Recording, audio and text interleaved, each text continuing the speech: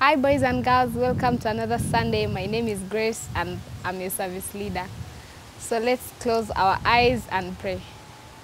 Dear Heavenly Father, we come before you, Lord. We thank you for this day. We thank you for the gift of life and we appreciate you for everything, and may you lead us in our Sunday school and be with us forever. Amen. So kids, we are going to have the dance and then come back. Have fun.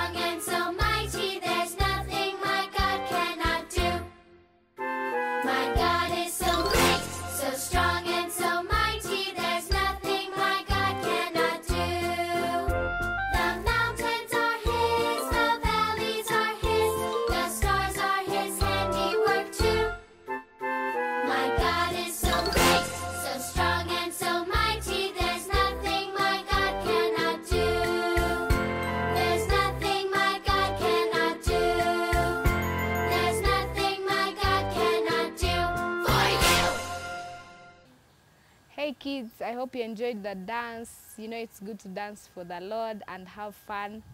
So let's go to our lesson, and the one taking us through the lesson is Pastor Henry.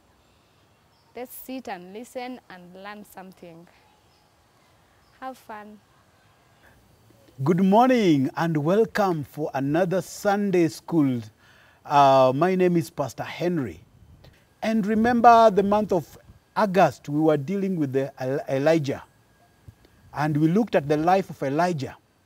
And finally last Sunday, what we saw was Elijah being taken by a whirlwind to go to heaven.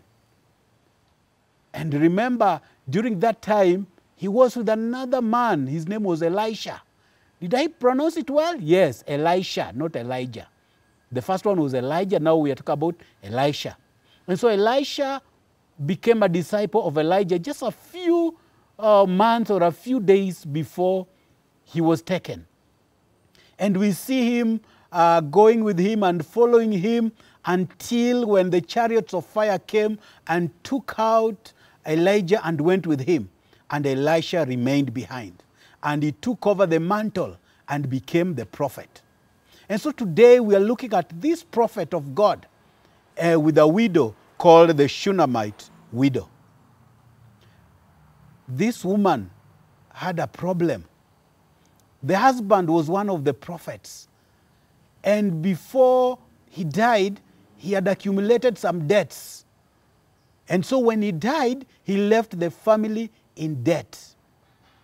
And after some few days or some few months, the owners of the debts came and told him, you know what?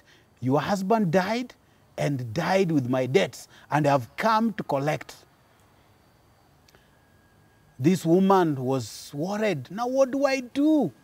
I do not have anything. He did not even leave for us anything. What do I do?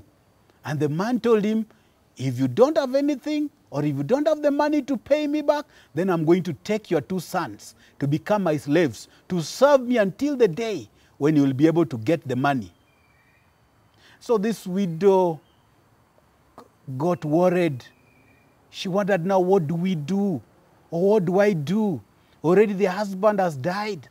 And this man is again threatening to take his 2 sons away with him. He was so devastated. And she thought and thought on what to do. And a thought came into her mind that, oh, there is a man of God. His name is Elisha. I will run to this man of God to see if he will be able to help us. After all, he was the leader of the prophets. And so he must have a solution. And so this lady walked and went to where Elisha was.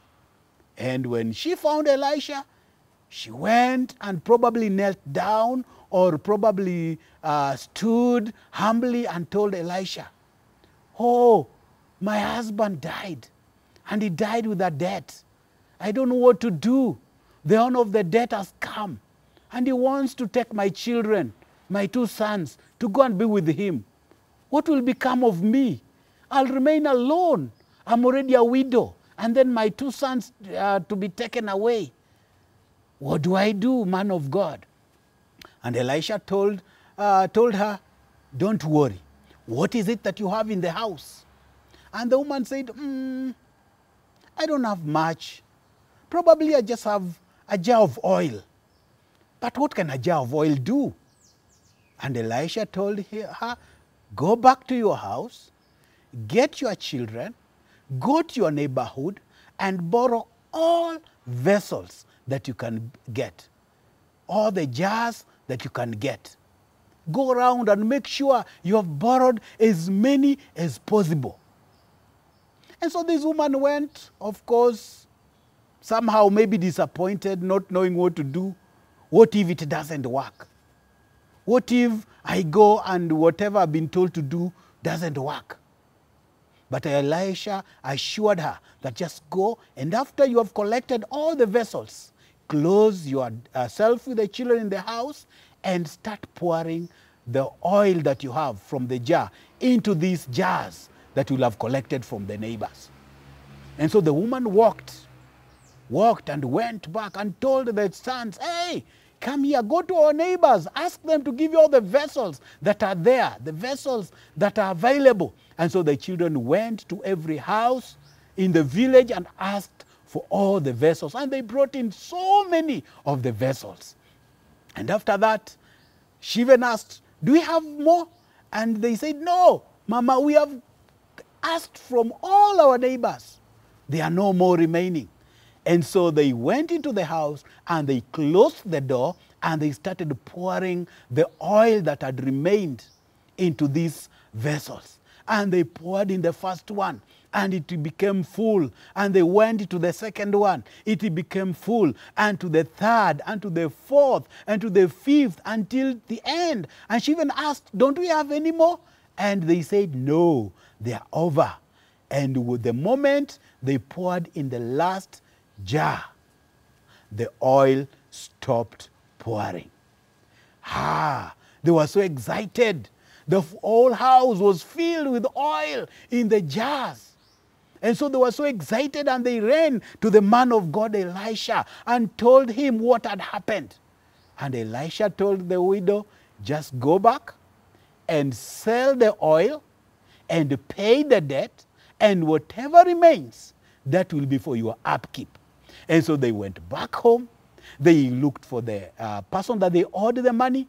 And after selling all the oil, they paid off all the debts. And so they remained without any debts. And whatever remained, they used for their own. You know what, children? Our God is a big God.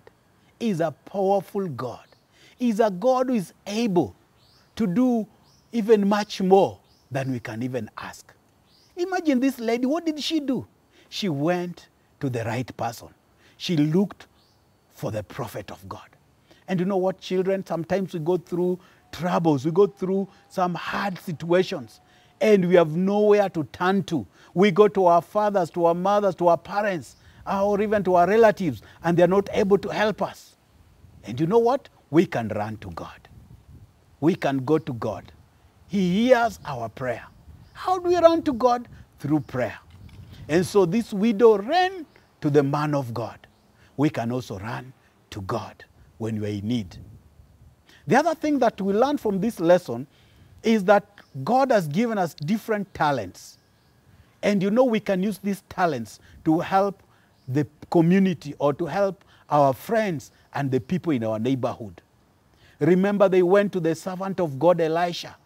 And Elisha used the talent that he had because he was a preacher, he was a prophet. His calling was to pray for the sick. His calling was to do miracles. And when she went to him, they received their miracle. And so today, children, we have a God that we can run to. We have a God that we can trust. We have a God that can give us the hope. It doesn't matter how hard the situation looks like. It doesn't matter whether it's sickness, whether it's troubles. Maybe we have troubles with our friends. Maybe some of them want to beat us up. You know what? We can run to Jesus. He's able to protect us. He's able to guide us. And He's able also to provide for all our needs. And this week, I want us to know that our God is a mighty God. That when we run to Him, He is faithful and He will do that which we have asked Him to do. Remember, this story is coming from the book of 2 Kings, chapter 4, verse 1 to 7. So after the end of this day, ask your mommy, ask your daddy to help you to read 2 Kings, chapter 4, verse 1 to 7. And you will find that story there. It's an exciting story. And I believe that it will encourage you and it will build your faith. At this particular time, I want us to pray. At home, do you have anything that you want us to pray for? I can see you up there at home. Whatever you want us to pray for, just lift up your hand and close your eyes, and then we pray. Let's pray. Father God, we thank you for every boy and for every girl. We thank you because you love us so much and that you care for us.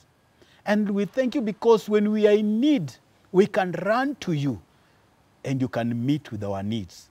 Just like this widow ran to Elisha, the servant of God, and their needs were met. Lord, we are coming to you this morning with all our needs, be it financial, be it sickness. Lord, we are coming before you for healing and for your miracles in our lives. Even as we continue trusting in you for this coronavirus, we pray that, Lord, you will protect us and you will protect even our friends and our relatives, that they will not be victims of this pandemic. We worship you and we honor you. In Jesus' name do we pray. Amen. I hope you made that prayer. And once we pray, we believe that God does a miracle. And our memory verse for this week is coming from the book of Ephesians, chapter 3, verse 20. Ephesians, chapter 3, verse 20. And this is what it says.